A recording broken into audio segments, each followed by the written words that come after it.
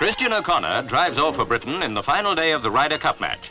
Up against men like America's Ed Furgol, even if all their putts don't come off, nobody gives the British team under skipper Dai Rees much of a chance. After all, it's 24 years since we won the Ryder Cup, and Britain, or more correctly Great Britain and Era, start the singles 3-1 down. Here's America's Doug Ford. But American skipper Jackie Burke and his team, normally brilliant golfers, find the pace too hot, while the British players, including Burke's opponent Peter Mills in his first ever Ryder Cup match, are playing like champions. Hole by hole, the pattern of victory emerges.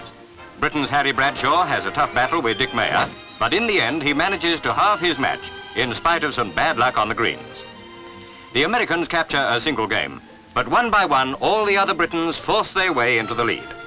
At the 12th green, Dai Rees sinks his last putt to beat Ed Furgol 7 up and 6 to play.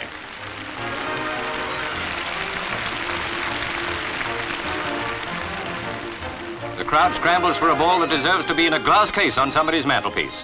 A souvenir of an historic day when by 7.5 points to 4.5, Dai Rees and his merry men put an end to nearly a quarter of a century of defeat. Says Dai, "It must be the greatest shot in the arm British golf has ever had."